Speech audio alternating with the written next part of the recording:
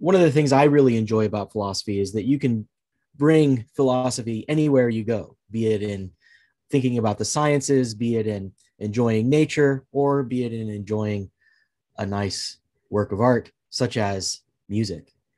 A little bit about Lou before I hand the baton over to him. Professor Marinoff joined the philosophy department at City College in 1994, I believe. Uh, Before that, he did a undergraduate and degree in theoretical physics. I didn't know that about you, Lou, but that's interesting. And then went and pursued a doctorate in philosophy at the University of College London. Uh, he has written quite a few books, one of which is, I think, is most famous, Plato, Not Prozac, Applying Philosophy to Everyday Problems. And his most recent philosophical book, I believe, is titled On Human Conflict, or the Philosophical Foundations of War and Peace. But at this point, I'll go ahead and hand the baton over to you, Lou, and let you say a few words about the project before we dive in. Well, thank you very much, Chad and Massimo, for hosting this and for allowing me to present book one of a trilogy. Indeed, I didn't set out to write a trilogy. I don't think most women set out to have triplets, but sometimes it happens. You have one baby, that's the norm, but sometimes it's twins and sometimes it's triplets. And in this case, I had triplets. It's only because the subject matter became so intriguing to me as a researcher initially that it developed into a trilogy. The trilogy is written. And it's being presented here partly because it was partially funded by a humanities enrichment grant from our division. The project was deemed worthy. It's an interdisciplinary project, obviously.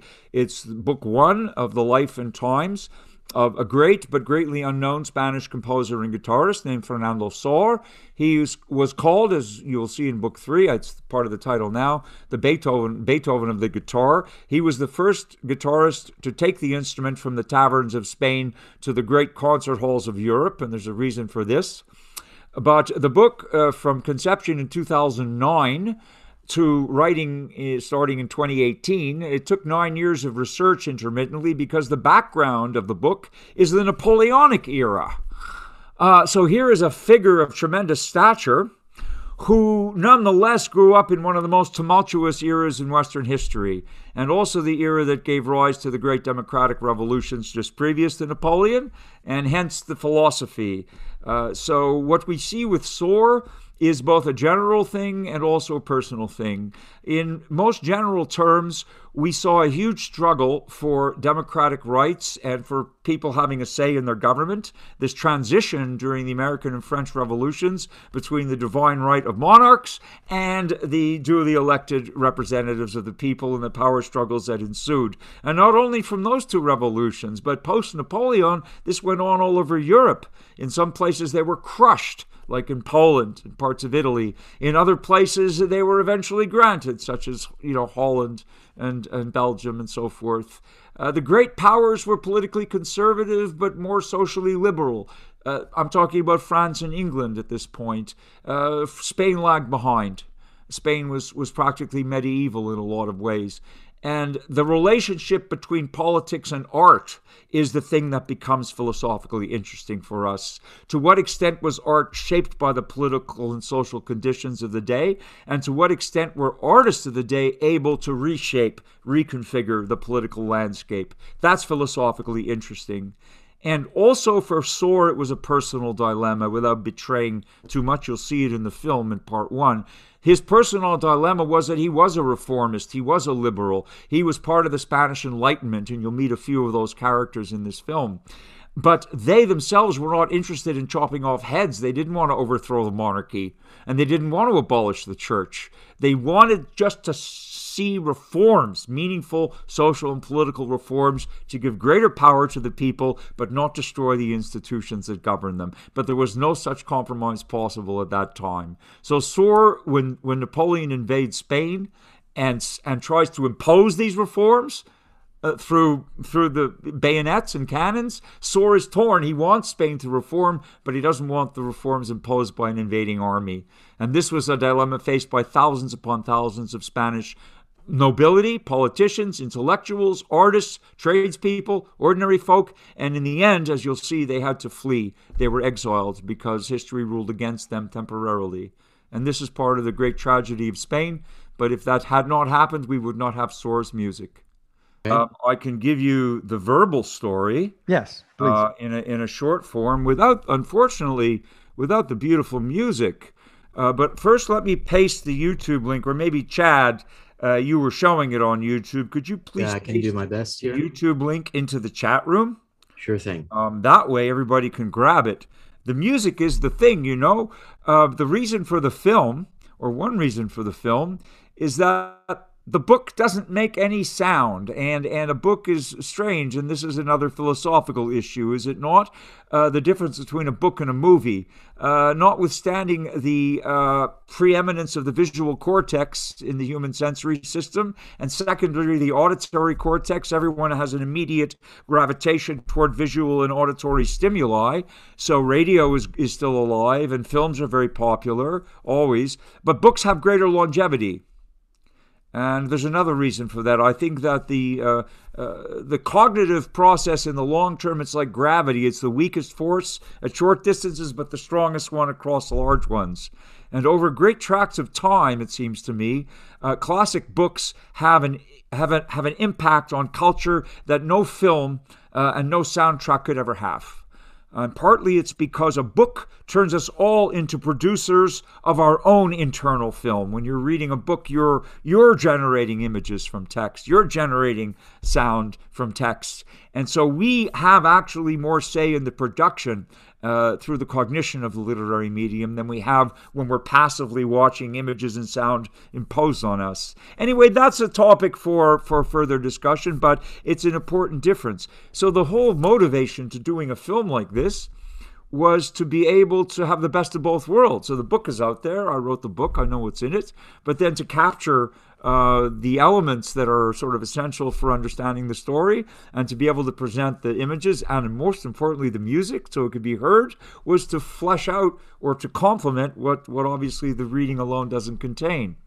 And if you look at the video at your own speed on YouTube, you'll get a synopsis of the story and beautiful music that the book doesn't literally give you. And then hopefully you want to read it. But I think the book's much better. And I can't think of a single movie which is better than the book it was based on. Not one. Maybe Casablanca. But not even Dr. Zhivago, one of the top grossing films of all time. These films are usually much bigger successes than people even know when they're making them. They don't often know they're making such a classic. They just make it. I still think Pasternak was better, and so forth. That's for you to decide. But I think books have a power that none of these immediately preoccupying media do have. So Fernando was a prodigy. I'll just tell you the story. I mean, he was recognized as a prodigy, quite by accident. His parents took him to the Italian opera at the age of 5. Because Italian opera was all the rage in Barcelona at the time. Italian opera was all the rage everywhere except in Madrid and Paris, because the Bourbon kings were in power, and the French forms were much more Teutonic, much more logical. They listened to Bach and Scarlatti still, and Haydn and Mozart, but they weren't into the emotive, beautiful expressiveness and the power of the Italian music. The English loved it, and the Spaniards loved it, except for Madrid. So they took Fernando to the Italian opera, and his mother on the way home was humming an aria. His parents were middle-class amateur musicians, like just about everybody in Spain. And his mother hummed an aria on the way home, and Fernando corrected her. He said, no, mama, like this, and he hummed it perfectly. And when he got home, he disentangled the harmonies and taught them to his parents at 5. So they discovered he had a perfect auditory memory. And they started doing house parties as a trio. Eventually, word of his gifts got out, and the director of the Barcelona orchestra offered to give him music lessons. So then he was exposed to violin, to piano, to harpsichord, to cello, to lute. And eventually, he was recruited to join the Escolania, the choir of the famed monastery of Montserrat. And if ever you go to Spain, if ever you have a day free in Barcelona, you must go and visit Montserrat. They are a 1,000-year-old monastery in the hands of Benedictines for most of that time. They have, again, one of the most famous choir schools in Christendom, and they are absolutely beautiful. The film contains some extracts from that choir, and also they shaped Fernando's musical education. They taught him lovingly but strictly, with discipline. He spent 6 years there. He was such a gifted person that he became the soloist of the choir, and he also became, at puberty, first violin. And then he graduated from Montserrat, and his mother found him a commission in the army. He was 16 years old, and in those days, a middle-class person aspired to a career in the civil service or the military. It was peacetime Spain. Army was the stepping stone to both. Her social connections gave him a very junior sub-lieutenant's position in the army of General Vives in Villafranca, and all General Vives wanted him to do was entertain the troops. So they wanted him to play courtly music on his guitar for the officers and to play bawdy barrack room ballads for the troops, and Fernando was very happy to do this, in exchange for which the general gave him all the time he wanted to compose. So he spent time composing, and he composed traditional Spanish forms such as the seguidilla and bolero, and the film has beautiful examples. These are operatic arias. These are not just songs for the pop charts. These songs require tremendous vocal skills in order to execute. He also spent time in the library of the Barcelona Theatre and then discovered an old libretto to an Italian opera called Il Telemaco. He composed a score at the age of 17, and to his astonishment, the manager of the Barcelona Theatre and the music director of the resident Italian troupe were so impressed by the score, they decided to perform the opera. And the movie has extracts from the overture. You can immediately hear in his 17-year-old opera, his maiden opera, you can hear he very subtly weaves in influences from Mozart and Haydn, along with some distinctively Spanish touches, and always Sor is the original voice. So you'll hear a bit of that. This opera became so successful in Barcelona that word spread to Madrid about this young composer. And in the year 1800, he was at that time 22 years old, born 1778. 22 years old, he receives an invitation to be sponsored by the Duchess of Alba, Maria Cayetana de Silva, the 13th Duchess of Alba, and one of the most ravishing and notorious women in Spain. At that time, she was also the sponsor of Francisco de Goya, the Colossus, the last old master and the first modernist, who was astride the Napoleonic era as a witness to all that was unfolding. And at that time, he was the first court painter to King Charles IV, but living with the Duchess in her Liria Palace. So Fernando is transported by this magic carpet to Liria Palace at age 22, and the Duchess encourages him to write original Spanish music, which she loves, and also the thing that he's most famous for, taking the guitar from an accompaniment to voice and turning it into a solo instrument suitable for the concert stage on its own. He was the first to do this. And he wrote orchestral works which really are compassed by the guitar, notwithstanding its small range and very short dynamic sustenance. He turns the guitar into a small orchestra. So much so that a little bit later, Claude Debussy, after hearing Segovia play one of Fernando's masterworks, said, and I quote, "The guitar is not a small orchestra," said Debussy. "The orchestra is a large guitar." So this was Fernando's great contribution, and he absolutely astounded the nobles of Spain with this. Unfortunately, the Duchess was in a precarious political position because she was rumored to be having an affair with the chief minister, Manuel de Godoy, a notorious character himself, who was corrupted by power. He was having an affair with the queen, Maria Luisa. The king was only interested in hunting. He let the queen and Godoy manage political affairs, which were disastrous because he made a bad deal with Napoleon, and then Napoleon sought to chase the English out of Portugal to secure his rear against English incursion in the Iberian Peninsula so that he could then vent his ambition against Russia and invade in the east. So Napoleon made a deal with Godoy. Godoy allowed Napoleon to enter Spain with his Grand Armée, and the Spanish and the French together occupied Portugal. But this was only a ruse. Napoleon had offered Godoy 1/3 of Portugal to rule as his own principality.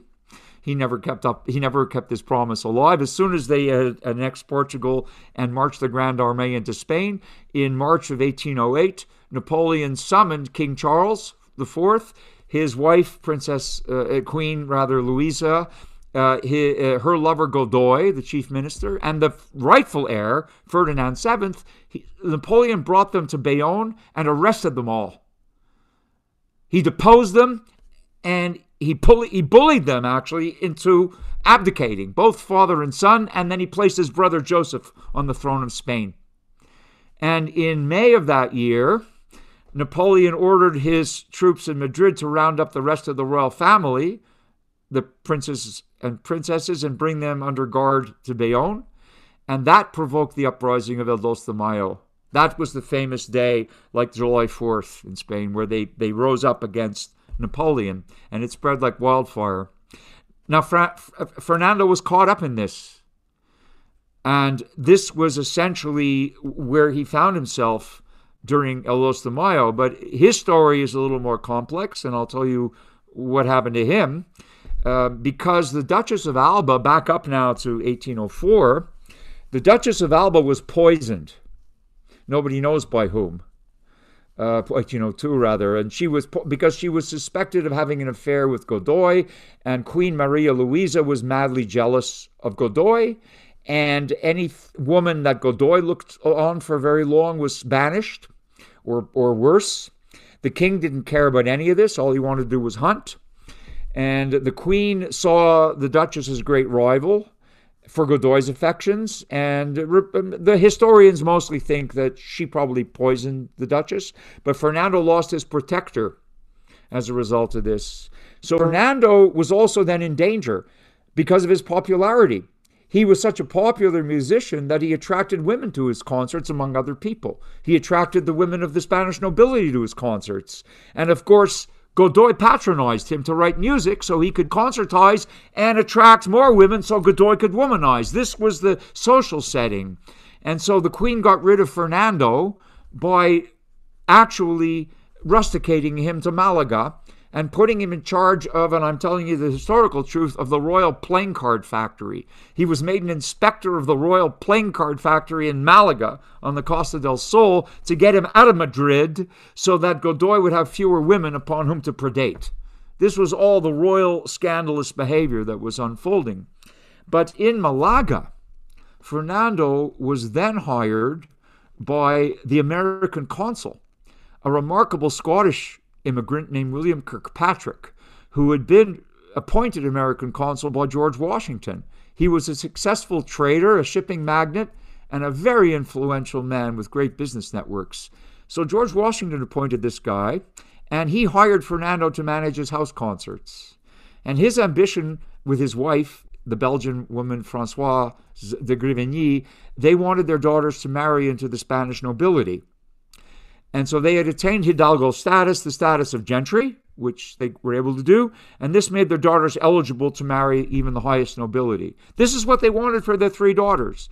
And when Fernando came to Malaga, they saw him as the master key to unlock the door because he attracted the nobility to his concerts. He was famous. He was brilliant. People loved to hear him perform. So by hiring him to manage their musical programs, they were able to attract some of the most important nobility in the south of Spain, where everyone vacationed in the summer. And there, their daughters all met their future husbands, thanks to concerts given by Fernando. And Fernando was also persuaded to give guitar lessons to their eldest daughter, a feisty 9-year-old named Maria Manuela, who was very good musically. And Fernando, thanks to this was a whole career change for him, because teaching this young girl planted in Fernando's minds the seeds of a method for guitar, which ultimately was published some years later and became the gold standard for beginners and still is. So his method was conceived in Malaga as a way of formalizing his instruction to this young girl. He also began to write studies for the guitar, and those studies have become didactic. Segovia recorded them all. I studied them when I was a beginner. Every beginner on Guitar Studies Soar. They're like Bach's 2- and 3-part inventions for keyboard. They're technically really, really good for development, and they're musically so beautiful that even masters will play them. And so Sor occupied this hitherto unpopulated niche for guitar. And one interesting historical thing that came out of his 4 years in Malaga was that he had no inkling, no one could have, that his first guitar student, Maria Manuela Kirkpatrick, would later grow up to marry, indeed, one of the great dashing grandees of Spain, a man named Cipriano de Palafox, a noble with many titles. And they had 2 daughters. And the youngest of those daughters, Eugenie, would grow up to marry Louis Napoleon III and become the last Empress of France. So Napoleon had no inkling, Fernando had no inkling when he was teaching this little girl in Malaga that she was going to be the future mother of the last Empress of France. So this was Fernando's karma. He had this tremendous sway and this tremendous ability without effort to connect himself to these historically important figures. So anyway, he gets caught up in El Dos de Mayo, and then an irony. I'm going to stop Massimo at about 1:20 and then open it up for discussion, okay? So I'm just narrating the film. He gets caught up in a really interesting irony. The Battle of Belen in 1808 was the first time that Napoleon's Grand Army had ever suffered a defeat to this point on the field of battle. And it shattered the myth of their invincibility. So in Spain, the Battle of Belen is very important. There are streets named Belen, and every Spaniard knows the Battle of Belen. And it forced King Joseph and his marshal, the leading marshal in charge of Madrid at the time, I forget which one of Napoleon's big marshals. They retreated, and the Spaniards reoccupied the capital. And Fernando wrote patriotic songs. And they marched back into Spain singing one of Fernando's most patriotic hymns. So this made him even more famous. But then Napoleon was incensed. He reinvaded Spain with reinforcements. He recaptured Madrid, and the junta forced the military to lay down their arms and surrender to Napoleon, who reinstated his brother as king. And the Spanish people were so unhappy with this. The troops had to surrender and did, but most of them melted away and became guerrillas or rejoined other regiments and continued the resistance.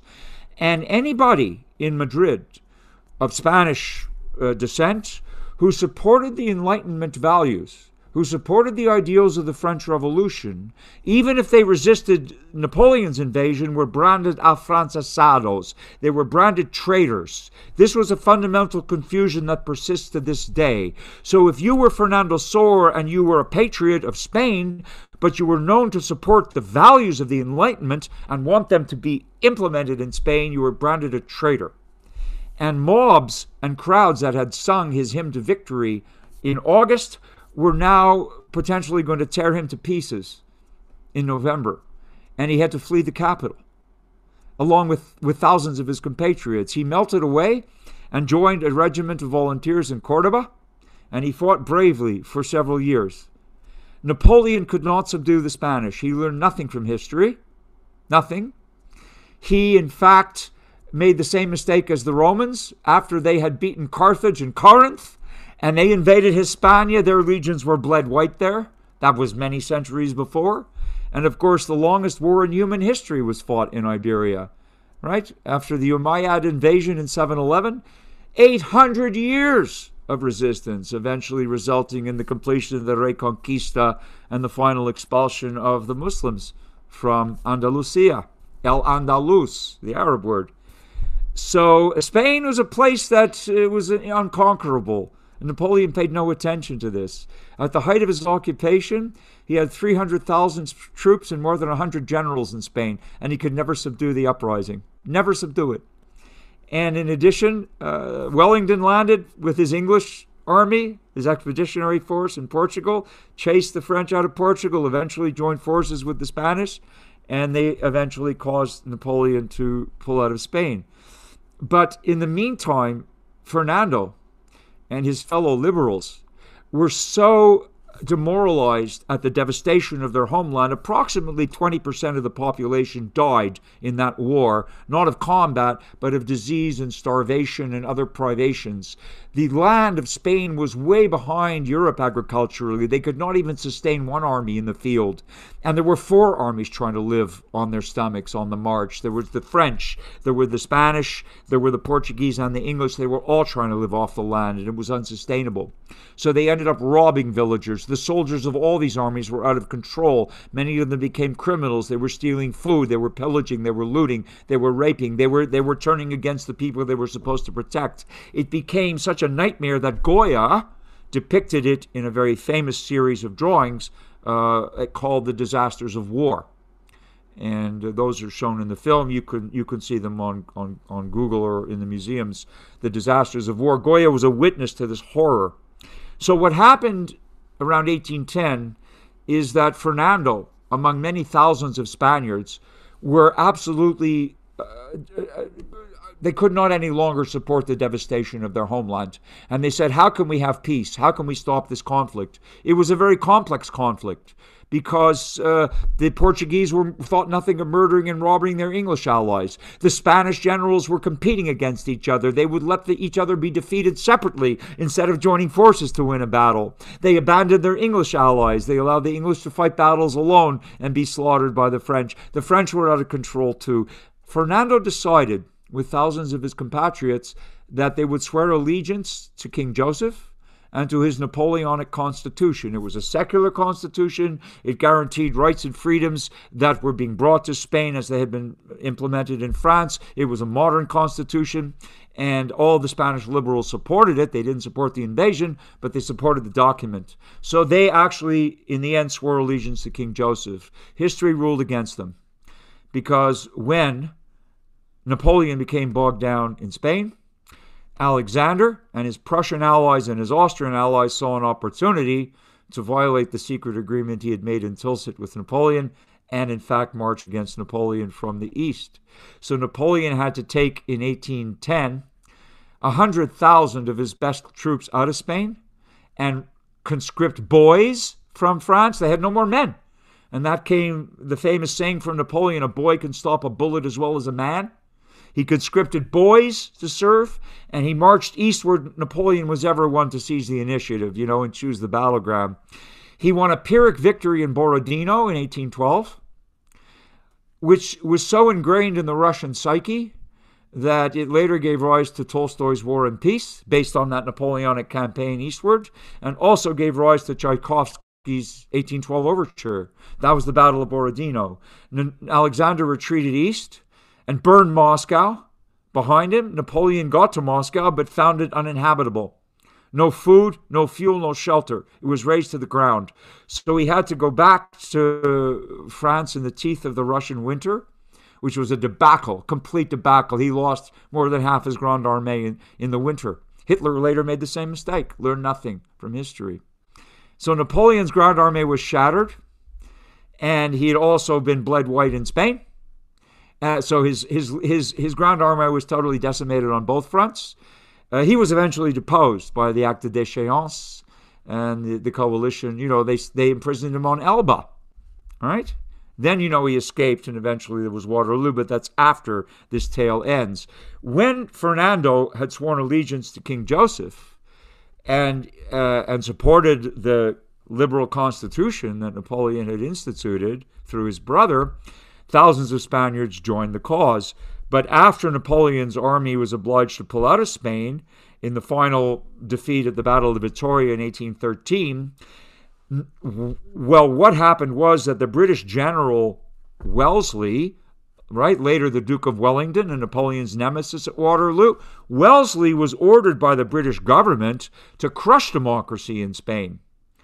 The British were still smarting from the American Revolution. They were angry, although they had many supporters. Britain was divided too over this, right?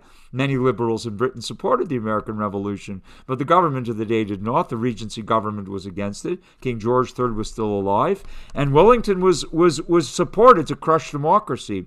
So he installed the tyrant Ferdinand VII, who was the legitimate heir, but who had real problems and was an absolute despot. And what he did was he identified anyone who supported Enlightenment values, branded them as traitors, afrancesados, and expelled them from Spain. And those who didn't leave were imprisoned, their wealth was confiscated, many were put to death.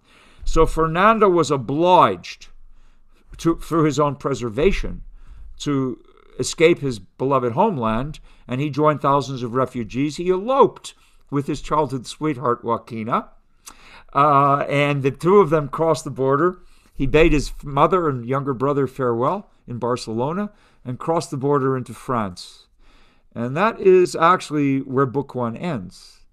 Had he not been expelled from Spain, he would never have achieved the magnificent destiny that lay in store for him in Paris, in London, in Moscow, in St. Petersburg, in Berlin. He was going to become absolutely what we would today call a rock star, except he was a classical musician. He was going to attain that status throughout Europe, patronized by royalty, lionized by the nobility, adored by women, and loved by the masses, because classical music was for everybody. And ballet and opera, which he also composed, were for everybody. The great halls that were being constructed were not the small Baroque concert rooms in palaces for 100 people. They were the great public theaters, like the Opera of Paris and other places, with 2,000 people could come and enjoy the music.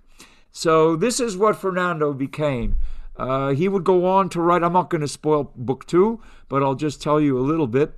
He would go on to fall in love with a French ballerina in London, and inspired by her, he became hugely famous in London, gave guitar lessons to Princess Charlotte, and was absolutely a celebrity there. He wrote the longest running ballet of the era. Nobody knows this about him. It was called Cendrillon, Cinderella. It received over 100 performances in the Paris Opera. Very few, only a handful of ballets ever received 100 performances at the Paris Opera. Cendrillon was among them. And because of that success, he married, his first wife died in childbirth. He married the ballerina Félicité Hulin some years later, and they were both invited to Russia by Tsar Alexander. She became the prima ballerina of the Bolshoi, and Fernando's opera was chosen to open in 1825 the new Bolshoi Petrovsky Theater, which was reconstructed from the ashes of the last fire, and they opened the theater under the patronage of Tsar Alexander with Cendrillon. That's how important, and Sor was court composer of the imperial court at St. Petersburg. That's how successful he was. And unbelievable what he attained. And it goes on. But that's Book Two and Book Three. But in the meantime, Book One ends with his exile from Spain and all of that story behind him. And the great music that he left. And I hope you'll watch the video. Chad, did you put the link in the chat room? You did. That's great. I'm not sure you need all the index part, but I guess that'll work for people. I'm not entirely clear. It ends really technically before the and list. That's where my link ends, but I'm sure your link is just as good. And I'll put my link up there too. Or maybe you can that might work. I mean, I don't know how these things are. But you could find it, Fernando Beethoven on the guitar, and it should be viewable on YouTube. The book is also available, and I'll put the link to Amazon in there since we're linking things. Book One is there in both ebook and paperback. And that's the link to, thank you, Chad. That's the short link to the video, and I really hope you'll watch it. And the music is just beautiful. He was so versatile. That's the other thing about him. He says in his own autobiography, written years later in France, that he was, if one wants to understand the Spanish music, the original Spanish forms of his day, then he says you should listen to my compositions. He doesn't say it as a braggadocio. He says it because it was the pure Spanish music that he understood and preserved. He said it had already been corrupted by foreign influences at that point. So he was a pure composer of the seguidilla, the bolero, the tonadilla, the traditional forms, and an originator of novel versions of them. He took the guitar to the concert stages with solo performances, incredible solo pieces. Nobody had ever done this before him. Giuliani did it. Contemporary in Italy was the other most famous one. Mario Giuliani did the same thing, but Sor was more famous. And he inspired what ended up with Segovia, taking it to the world. That's why we have Korean and Japanese and Chinese virtuosos today playing Sor's music, as well as South American ones, and people from all over the world playing Sor's music. And because of Sor, and then passing the torch to Segovia. So the legacy goes on, and there's more to come in books 2 and books 3. A documentary about each. Okay, I promise they're coming. But please watch this one, and you'll hear beautiful music of Sor from the songs, beautiful songs, to solo guitar music, to devotional music, to the overtures, to the Italian operas, to all the things that he wrote. And finally, if you enjoy the book, my hat's off to you. It's 12 years in the making, and I think it's the best thing I've ever done. So book 1's out there. See if it grabs your fancy. Thanks very much for listening to this long ramble. I would much rather, a picture's worth 1,000 words, and I hope you'll forget about what I just said to you and just watch the video. Thank you very much, everybody.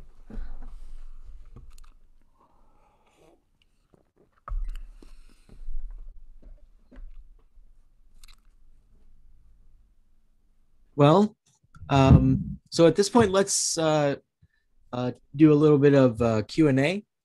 Is there anyone that would like to start us off with a question? If you want to ask a question, just raise your hand in the upper left-hand corner.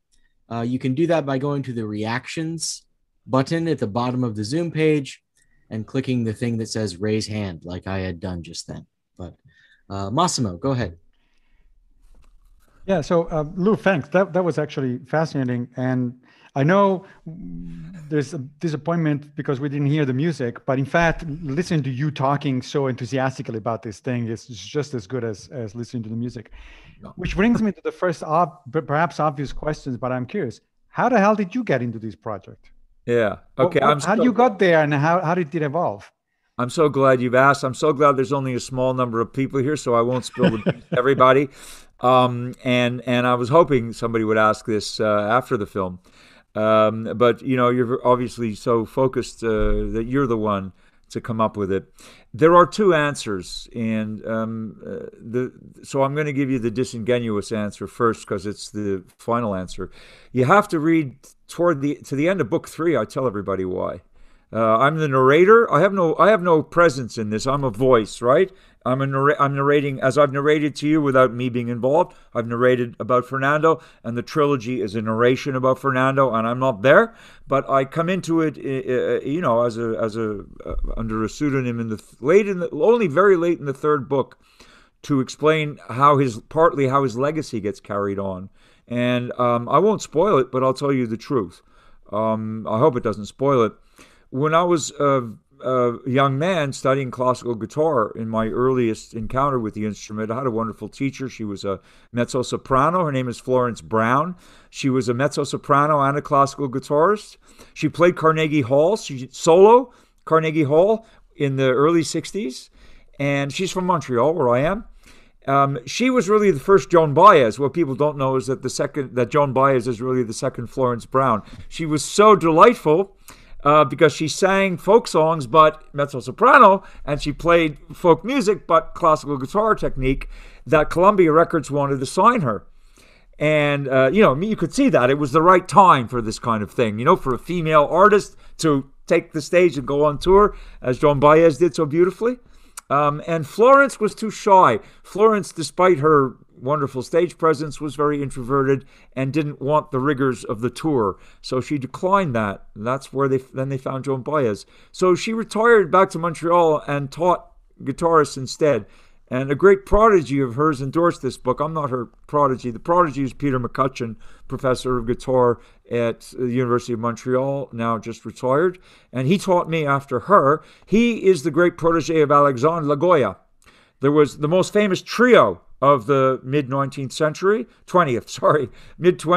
to late 20th, is Ida Presti and Alexandre Lagoya. I hope I'm giving you my answer. So I was introduced to Sor via that school. Okay, the Lagoya School at the Sorbonne, and their outstanding student in 1975, who's Peter McCutcheon, who was Florence Brown's great protege before I studied with her. And the graduation piece in 1975, it's easy to get into performance schools, hard to get out of them. Conservatories are notorious in performance, easier to get in than to get out, right? And they all had to play the required piece that year. 1975, the required piece from the Sorbonne Conservatory was Fernando Sor's Variations on a Theme by Mozart, one of his benchmarks for. So you see, Sor was there. Sor is still everywhere. And Florence said to me one day, to answer you, Massimo, she had sent me away with one of his first studies, number 5 B minor, beginner piece. And I came back and played it for her. And she listened all the way through. It was very unusual because music teachers will always interrupt you. You can't get through a piece.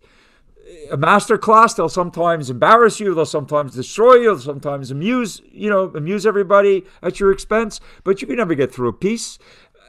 She always corrected me. She's correcting, like any music teacher, your interpretation, your position, your tone, your voicing. They're always correcting you. You have to learn that way. She listened without a word, a little study. And then she said to me, and I'm hearing it like today, right? She said to me, you have an affinity for Sor. Huh. You have an affinity. She said that. And later, when I recorded some of his music, and it's on my CD. David, you've heard my CD. There are 2 Sor pieces. And a music critic who knew nothing about me, but he got the CD and he listened to it all 5 times, and he noted the years because it's compiled from 30 years of recordings, okay? And he said, and I'm paraphrasing this very esteemed music critic, he said it's unusual, he said, for such a young man at that time that I recorded Sor, he said it's unusual for such a young guitarist to have such a deep expression of Sor's grandeur. Nice. So there's some connection between me and Sor, Massimo. Nice. I just guess there's a connection. And the deeper I got into his life, the more I could really, I think, understand what he went through in some way. And it became not an obsession, but it became a really devotional mission to flesh out the book. And that's why it became a trilogy. Nice. Sorry to be so long-winded. I see David has his hand raised, but before that, I want to read a question from the chat from Sujin. She asks, why did you decide to approach this project as a novel rather than a traditional biography? That's an easier answer, Sujin, a very straightforward question. I'll be straightforward for once. Because the definitive biography of Sor has already been written, and by a friend and colleague of mine in London named Brian Jeffrey. Now, Brian Jeffrey has devoted his life to 2 guitarists, Fernando Sor and Mauro Giuliani. I hope I'm pronouncing that right, Massimo. The great Italian virtuoso who was of Sor's time. They're the 2 most prolific composers of the era for guitar and the 2 most famous virtuosi. So Brian, and I'm going to type it in because he deserves this, Sujin. If you go to his website, it's called Tekla Editions. He has issued the complete works of Giuliani and the complete works of Sor. And he's devoted his life to this. It's magnificent. It's called Tekla Editions. Okay? And his name is Brian. He's British. He's from London. Brian Jeffrey. That's how you spell his name. I'm typing it in the chat room. So he had written the definitive biography of Sor. It's been through 3 editions. And I read it. I befriended him. I played. He has one of the guitars of that era. I played it. I've met him in London many times. We've talked about this project. He totally supports it. And if you want to read a very detailed history of what's known about Sor, then you read Brian Jeffrey's book. But it's dry. It's pure biography with annotations. And it is not at all romantic or adventurous or exciting. It just narrates very blandly, if accurately, what Sor did. And it contains Sor's autobiography, because Sor was invited later in life to contribute to one of the first encyclopedias of music to be issued in Paris by Leduy. And Sor was invited to contribute 2 articles. One, his own autobiography, which he wrote in the 3rd person, of which he devotes 2/3 of 11,000 words to his 6 years in Montserrat. Interestingly enough, we get a beautiful account of Montserrat of the day. And the rest of it he wrote about the bolero. And Jeffrey translates that into English. So you get all this very accurate stuff from Jeffrey. But Sujin, I saw a better story, not a better story, but a different story. I saw the romance, I saw the adventure, I saw the drama. And there were many, many missing pieces in the history. Many, many dots were not connected because we don't know the story. So I filled them in. And that's where literary license takes over. Where history is mute, creativity can speak. And so it became an inspiration to first learn as rigorously as possible the facts of the background and of his life, and then to fill in all these missing pieces with creativity. That was the joy. Okay? And that's why it turned into a novel as opposed to a history. I'm not an historian anyway. I don't know how to write history, but I know how to write creatively. So you can have a look at that. And there's nothing in there which is contrary to history. There's nothing in the story because I've invented only what fills in the gaps. Great. Thanks, Lou. Yeah. David, go ahead. Unmute.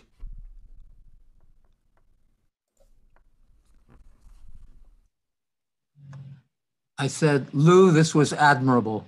Oh, David, you're too kind. I think it will be really great when you hear the music because I know how deeply you appreciate opera and other forms of that era. So thank you so much. But I can hardly wait to hear your feedback from the film, which gets a wonderful overview, gives a wonderful overview of the different genres in which Sor composed at this time. I have two questions, neither of which I want you to answer or try to answer. The first question is, how did we lose this sensibility? And my second question is, how do we get it back? And I don't pretend that you should try to answer either question, but I think that this is the pair of questions is tragic. You know, I won't answer it because I can't, and I know how important it is that they be answered, and to make something up on the spot would be to insult the seriousness and the depth of the questions, and that's why I won't. But I will comment, at least, in one way. We saw an interesting transition between the Baroque and the Classical. The Classical didn't last that long, you know. The music is with us in the biggest way, but the period was very short because the High Baroque really finished only, you know, very late. With Bach's death, probably you could say. And the Romantic almost immediately followed on the heels of Haydn and Mozart. Beethoven was the bridge. Yes. So if you look historically, yes, what you see is the following picture. That the Baroque was really a very rarefied elite music, and I'm not condemning it. Elite is not pejorative. Baroque music was above all serving two purposes. It was the music for the aristocracy and the nobility who patronized the composers, and it was the music also of the church because they composed of necessity and part and parcel of that picture of late feudal Europe, really. They were composing masses, they were composing oratorios, they were composing all the devotional music. And so it was really music that excluded the majority of people. Baroque music was not for the majority at all. It was not democratic whatsoever. Why wasn't it? Why wasn't it audible to those people? It would not have been played in the theaters. You see, the musical instruments themselves, and now it becomes a musicological question. The instruments themselves could not play for large audiences. The harpsichord could not be heard in a concert hall. The primitive violins and the primitive viola da gamba and those instruments, the lute, they could not be played in Carnegie Hall. They would not be audible beyond the third row. Okay. So they were played typically in small private gatherings at the country estates or the palaces or the salons of the well-heeled in the cities, and for very select audiences of maybe up to 100 people. And then comes classical music. Then comes Haydn. And with Haydn and Mozart come a new generation of instruments. The piano, you can hear it from everywhere. The new instruments, the winds and the woodwinds, everything gets modernized. Suddenly you can play to hundreds of people. And they start building big concert halls. And guess what? People fill them. Because these musicians are taking popular themes. Mozart took Twinkle, Twinkle, Little Star. They were taking popular themes that people knew and transposing them into orchestral works. We now have magnification. And we still can't make it. It still isn't appealing, even with magnification, to people of diminished sensibility. Well, now it's a different part of the same question, because we're only talking about the ancient transition, relatively, between the Baroque and the Classical. And the Classical was a brief flourishing of music for everybody. It really was music for everybody for a time. And then somehow or other, it became wrapped in a package that turned out to be as highbrow as the Baroque.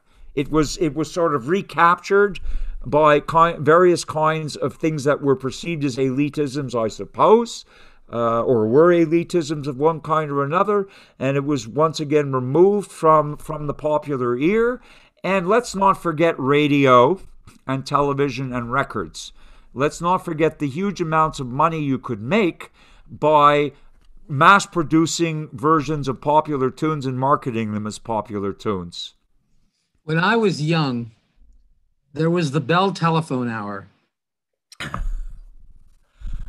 There were a few, 1 or 2 or 3 hours of classical music a week that everybody with a radio could hear. And many people turned it on. And it was Margaret Truman sang, I think, on the Bell telephone hour for the first time, and was panned by a writer from the Washington Post, famously. And her father swore at the Washington Post music critic, Perry did. But there was a time when there was at least an opening to the possibility. And now there is no opening. And this last thought, I give away tickets to the New York Philharmonic rehearsals. Students won't take them. I know. I want to give you an antidote to that, David, because it's something that I'm familiar with, and you will be hopefully a little bit cheered by it. And I applaud your efforts. I mean, I understand and share a great many of your tastes musically. You know this.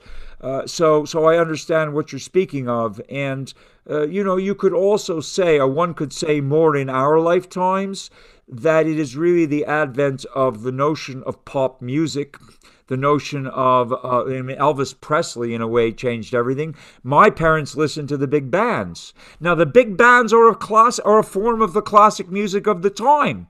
Whether it's Benny Goodman or whoever, whether any, certainly, all those big bands, all the great American big band leaders of every color, and every constitution, they were doing something that was American classic music of the time.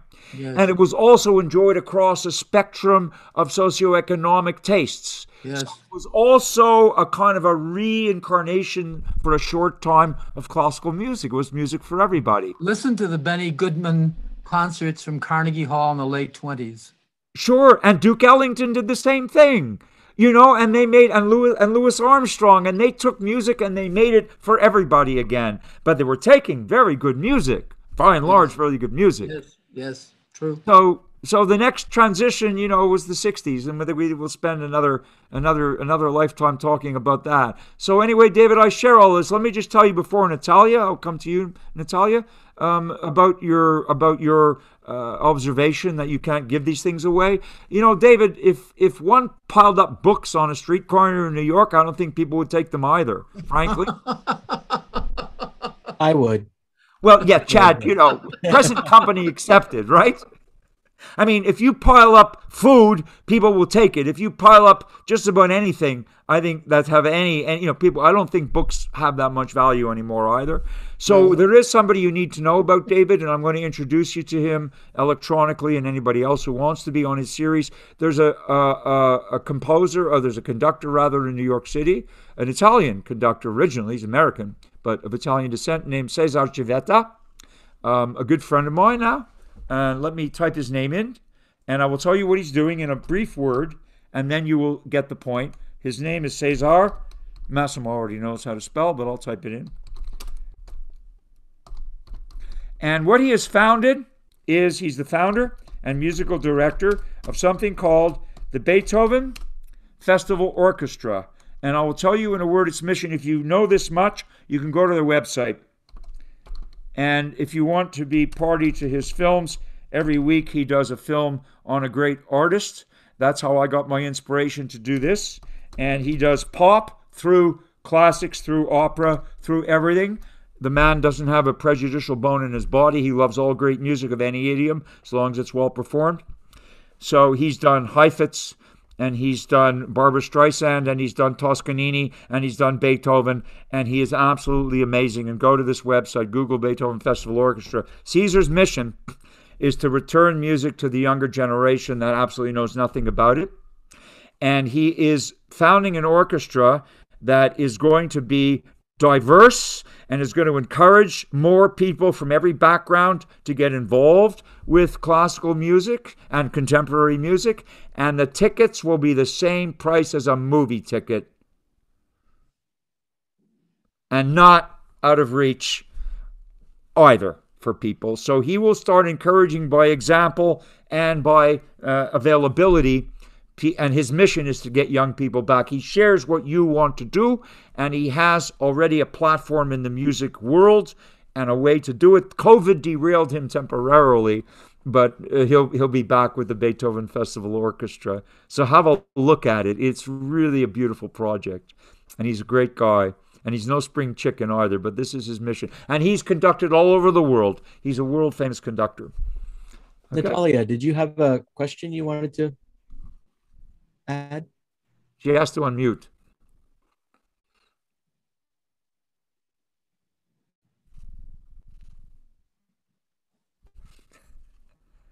Natalia, please unmute.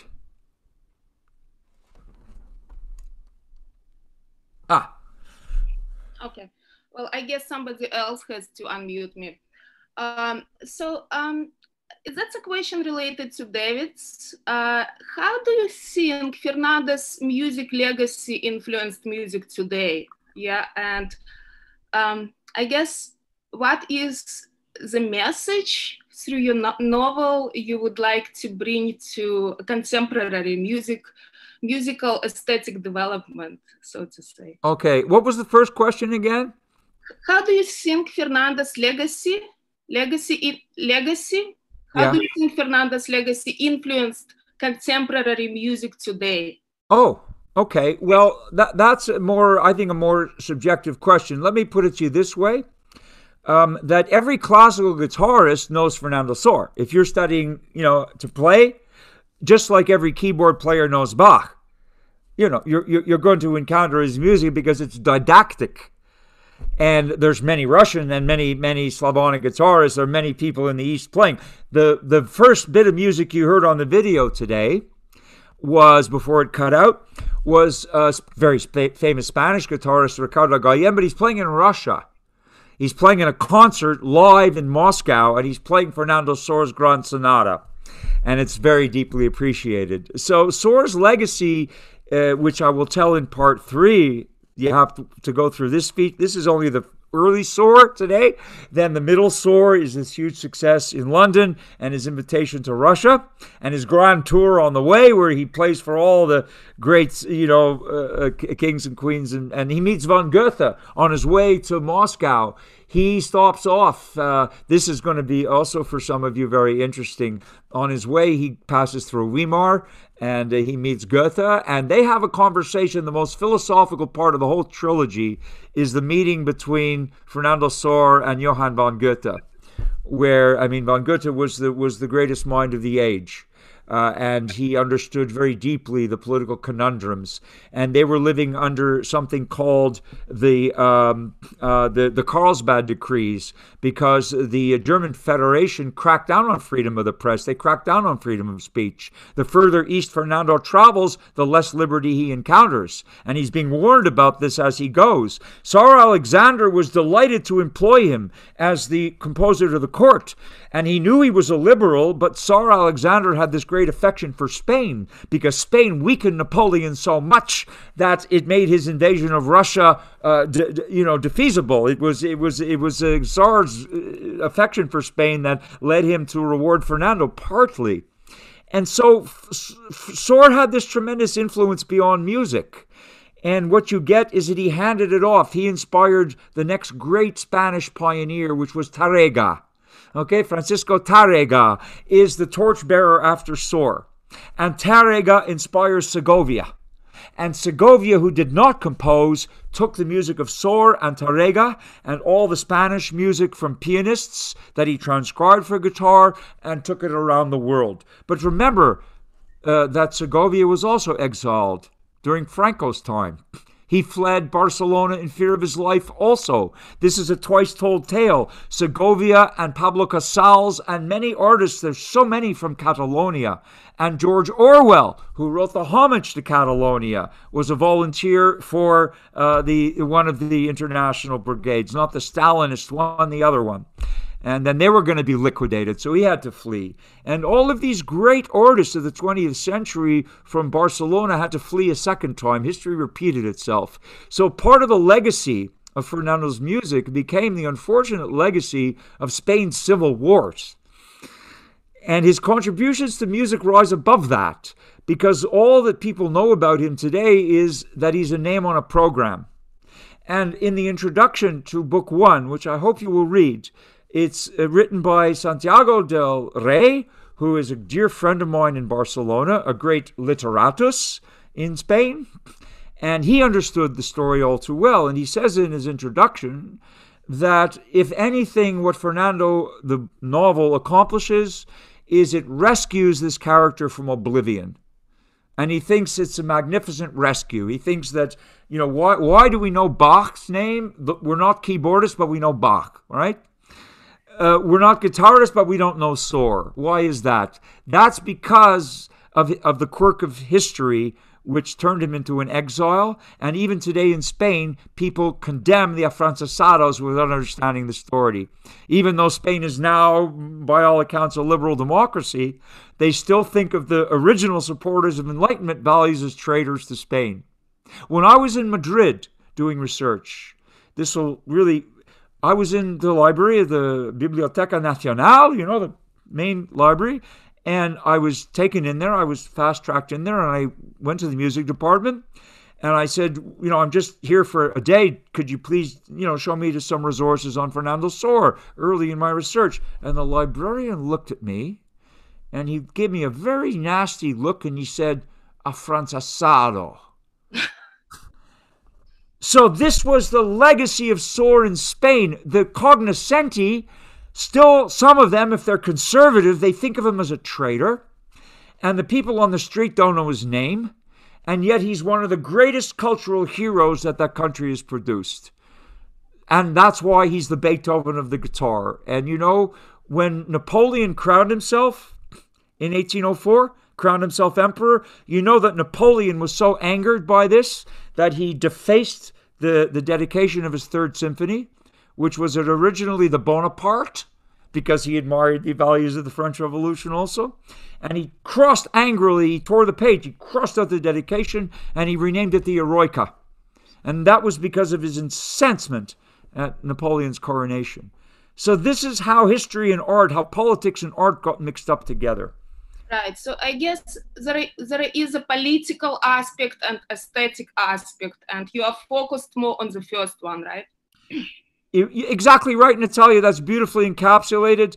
The figure of this story is artistic, but the background is all political, because all their lives were shaped. Think about it. We today, everybody, David, even those who don't know anything about classical music, they know Beethoven's name.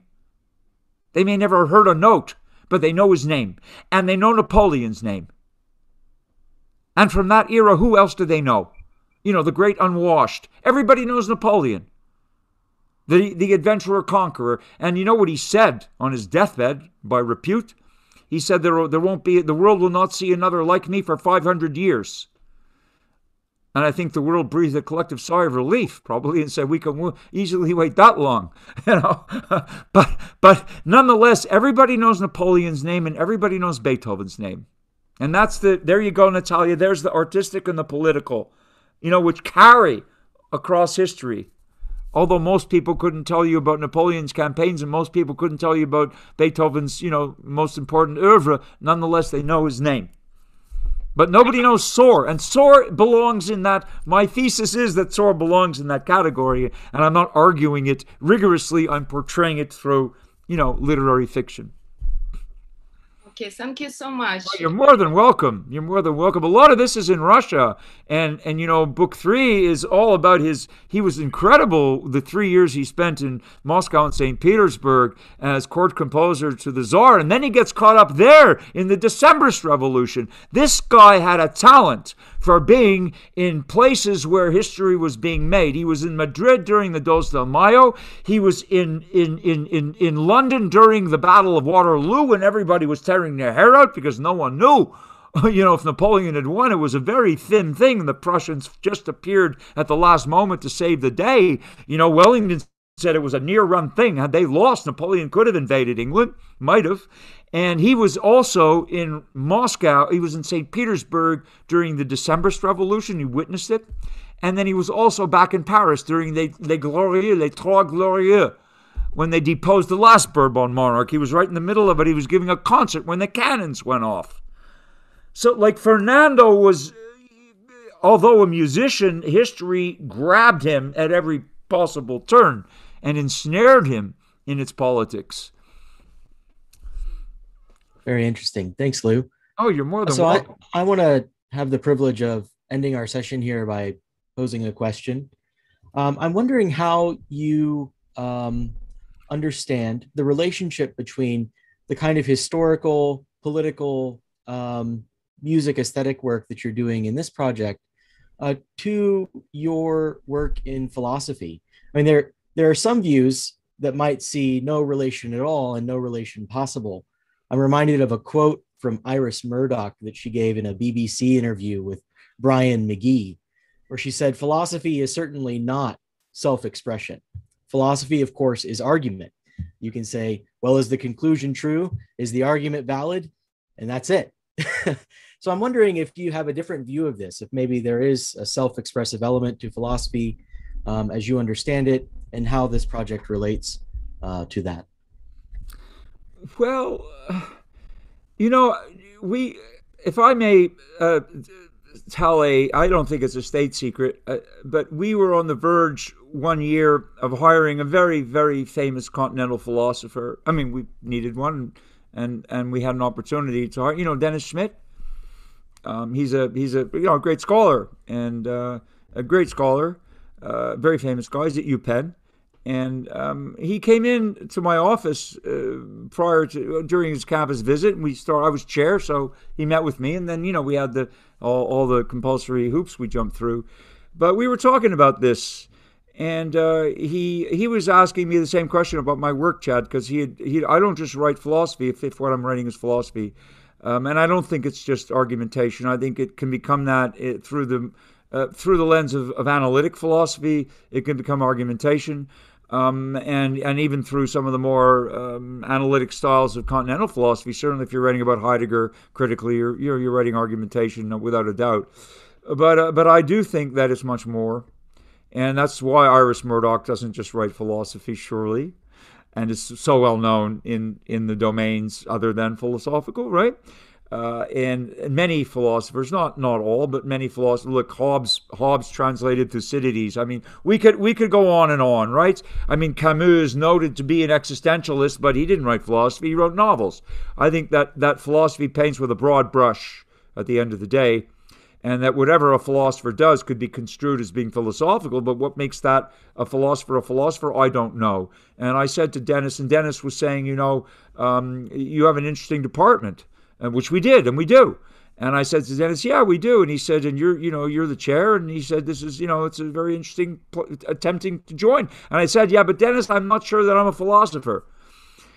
And he looked at me and he said, I'm not sure I'm a philosopher either.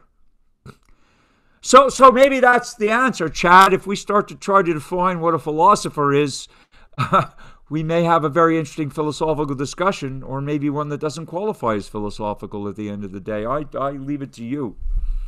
Thank you for that. Looks like David has a finger on this one, and then we'll wrap up. Unmute, please, sir. Unmute, David. David? I want to suggest that we would do the City College of New York a big favor if we would do this again with the music department when we assemble as a college on campus in an open meeting where we might do 2 or 3 of these. We might do Sor. We could do anybody they want, anybody they propose, jazz, whatever. And we would provoke sensibility. It wouldn't be philosophy as theory. The aim would be explicitly sensibility. Promote the cultivation of sensibility. And that might be the best thing philosophy could do. Well, David, I applaud it and I endorse it, and I'd like to collaborate on such an occasion when we get back to our new normal, because just to summarize this, basically philosophy is surely at the foundation of the humanities. Historically it is, but it's not only philosophy, and we need to reach out and remember our connections to the aesthetic. Philosophy is also music, it's also architecture, it's also art, it's also all of these sensibilities. So it's natural for us to have an interdisciplinary approach at times, in addition to our own specializations. And that's part of what has excited me about this project, because I had to learn some history. And I was a terrible student of history in school. I hated history as a subject. I was no good at it. But it was a treat to absorb the history, to paint the painting, right? That was a joy. And to retell the history to people in a way that excites them. That was a joy. And I had to learn a lot of musicology along the way, and a lot of art history. When you're taken on a tour of the Lyria Palace, my friend, which you are, as Sor sees it for the first time, when you're taken on a tour of Montserrat Monastery, as Sor sees it as a young boy, I was on that tour. Okay, that's where I absorbed the details and transmitted them. So philosophy can do this. I think philosophy can serve an integrating function across the humanities, across the disciplines, and give us that much more appreciation of history, of music, of art, and of all those things without being explicitly philosophical. Let me just mention that a previous president, a surprising one, Lisa Koikos, was herself astonishingly supportive of music and dance for a time. Mm-hmm. Now there is no support. Oh, yeah. We have to promote this. We can. And I think we could. And we could. And we would be more effective than currently we are were we to try. Right. Well, David, I think this is a marvelous inspiration, and if that's what grows out of this, then we have a lot of work to do in a constructive vein, and also in promoting more awareness among our students of the value of interdisciplinary approaches from time to time, since they're all being pushed into over-specialization. Massimo and Chad, I think we could further discuss this later, and also when Ben takes over, bring him on board. We could have such an event. I would like to show the Fernando film, and then have a live discussion with people from music, history, English, and anybody else under the sun, engineers and computer scientists too. Absolutely. Everybody under the sun. Absolutely. Let's expose them to this. And to show them that we are an active pole provoking this. Absolutely. Sounds like a plan, people, but we need to wrap it up. Yes, thank you very much, Lou. This was unexpected pleasure. I loved it. Thank you so much for having me, and also for your tremendous engagement with this. I didn't plan on turning it into a talk, believe me, but I hope you'll watch the film. It's much better in a certain sense, and please give me some feedback on it, okay? And if you want to read the book, I promise you're in for a treat. Thank you very much.